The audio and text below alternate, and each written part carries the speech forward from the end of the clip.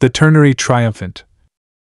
It's more than just Huawei's victory. In the arena of chip technology, Silicon Valley has gathered the world's top scientific minds, spent 80 years on the offensive, and invested over $100 billion in R&D to construct a seemingly unbreachable wall of binary chip technology. However, the recent announcement of real-world test data for Huawei's Ternary chip dropped like a bombshell. Its processing efficiency is a remarkable 1.58 times higher than the most advanced binary chip currently available. Crucially, the precursor to this technology was a research project that the Soviet Union abandoned 70 years ago due to technical bottlenecks. When a failure becomes an industry disruptor, what kind of dark technological secret lies hidden within this cross-temporal technological showdown? From a foundational logic perspective, a binary chip is like a simple two-position switch. In a home, processing information using only two states, on 1 and off 0. A ternary chip is more like a smart three-position dimmer switch, introducing an intermediate state, -1, in addition to the two end states. Take traffic light control as an example. Binary requires 3 independent switches to control the red, yellow, and green colors separately, whereas ternary can achieve the same function with a single switch by toggling through 3 states. This multi-state characteristic allows ternary systems to carry more information per unit of time. When calculated using mathematical principles, its theoretical efficiency reaches log₂, 3, is almost equal to 1.58 times that of binary, while significantly reducing power consumption, making it the energy efficiency master of the chip world. Historically, the Soviet Union encountered a fatal bottleneck in ternary chip research, the instability of the 3-state signal, which ultimately led to its abandonment. Today, the Huawei team has found a new path. By innovatively designing a special transistor structure, they have precisely matched the 3 states to voltage levels of 3.3 V, 1.65 V, and 0 V, while strictly controlling the error margin to within 50 millivolts. The test data is astounding. In complex AI computational tasks, the ternary chip's operating speed is 47% faster than its Silicon Valley counterparts, and its operating temperature is 20 degrees Celsius lower. This not only breaks the technological shackles that have confounded the academic world for decades, but also redefines the ceiling of chip performance. This technological revolution is no accident. From the Soviet lab's defeat to the predicament of the Silicon Valley giants, and finally to Huawei's dimensional breakthrough, it is interwoven with advancements in materials science, circuit design innovation, and the wisdom of countless researchers. Next, let's peel back the layers of historical fog to explore the legendary story and underlying logic behind this technology. The pioneer's tragedy of the Soviet Union. Why did a 70-year-old truth lose to binary? In 1958, Moscow State University created the world's first ternary computer, the Ceton, which used positive, negative, and 0 voltages to correspond to the 3 states. It demonstrated an overwhelming advantage right away. It had 40% lower power consumption and a 30% lower failure rate than its contemporary US binary computers. 150 of these machines ran stably in Soviet industrial control for over a decade. Yet, this technological pearl eventually tarnished. On one hand, Soviet bureaucracy, fearing disruption to the binary industry's budget, slashed R&D funding. On the other hand, the US-led binary ecosystem achieved a monopoly, and the Soviet Union couldn't find supply chain support. Most critically, without nanoscale manufacturing processes, the 3-state voltage was highly susceptible to interference. Like trying to distinguish the brightness of 3 similar candles in a strong wind, any slight movement would cause an error. Historical review: the Soviet exploration into ternary computing was a brave, even tragic, pioneering experiment. In the mid-20th century, as the West was fully committed to the binary system, Soviet scientists keenly recognized the inherent advantages of ternary logic in expression and information storage.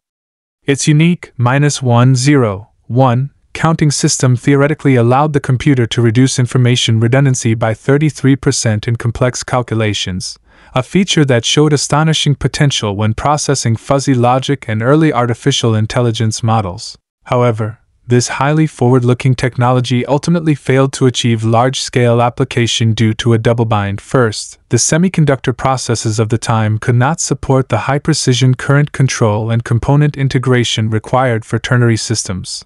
Second, technological isolation behind the Iron Curtain prevented its integration into the global electronics industry, thus lacking the continuous market feedback and technical collaboration necessary for iteration. This predicament is akin to Prometheus bound in Greek mythology. Soviet scientists glimpsed the spark of digital civilization but were constrained by the shackles of their era. Huawei's breakthrough in quantum computing and new type chips is essentially standing on the crest of a half-century of technological accumulation, combining the theoretical advantage of ternary logic with modern materials science and a global collaboration network. 2. Silicon Valley's path dependency trap. 80 years of monopoly profit. Why fear ternary?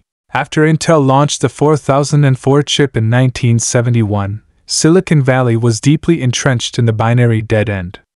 Data from 2023 shows that 99.9% of global chips are binary. Giants like Intel and AMD invest over $50 billion annually in process optimization, yet they completely avoid ternary. It's not that they don't understand the advantage. IBM calculated as early as the 1980s that ternary could save 30% in storage. But a transition would mean overthrowing the entire ecosystem, from the C programming language to the Windows operating system, from EDA tools to foundry processes. Everything would have to be rebuilt, conservatively estimated to cost $300 billion. Worse, the monopoly profits generated by binary are too lucrative. Intel's quarterly net profit once reached $8 billion. And no one is willing to disrupt their own success. Silicon Valley's predicament is a classic case of the success trap. Looking at the history of the semiconductor industry, since the invention of the transistor at Bell Labs in 1947, the binary system became the foundation of digital technology due to its simple circuit design and strong anti-interference capabilities. Leveraging this first-mover advantage, Silicon Valley giants built a vast industrial empire. TSMC alone had revenues of $75.8 billion in 2023, not to mention the ongoing profits of giants like Intel and Nvidia. Huawei, on the other hand, at the darkest moment of the US supply cutoff, resolutely invested over $20 billion in R&D to explore chip stacking technology and photo-quantum computing. Its Kunlun quantum chip, released in 2024, adopts a unique ternary architecture, boosting processing efficiency by 37% and reducing energy consumption by 42% compared to traditional binary chips. This breakthrough is a stark validation of history's cyclical nature. Soviet scientists first invented the ternary computer in the 1950s but failed due to a lack of industrial support. Now, the technological monopolists in Silicon Valley are creating an opening for latecomers due to their arrogance and inertia. Technology history repeatedly proves that genuine technological revolutions often emerge from the cracks within the dominant system. 3. Huawei's breaking the barrier code. Using Soviet theory to smash Silicon Valley's copper wall. Huawei's brilliance lies in its decision not to compete with Silicon Valley on binary process technology, but to retrieve the Soviet Union's balanced ternary theory and remedy its shortcomings with modern technology. Patents revealed in 2025 show that Huawei uses special transistor designs to suppress the three-state signal error to within 50 millivolts.